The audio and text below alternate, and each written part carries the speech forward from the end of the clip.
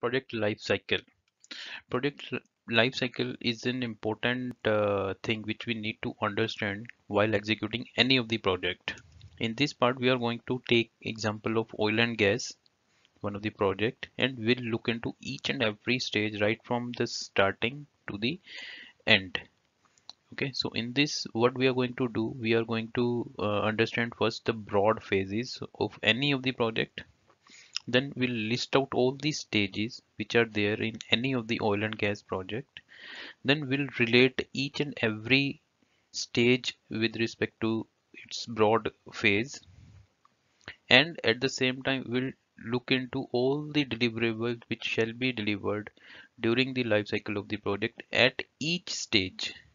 Okay, every phase has its own cycle right from starting to end, but we'll look into each and every phase, each and every stage, all the deliverable right from starting to end, which will be delivered by various stakeholders. We'll look into all the stakeholders which are going to perform those activities while delivering the deliverables, and we'll also look into purpose of each and every stage and phase.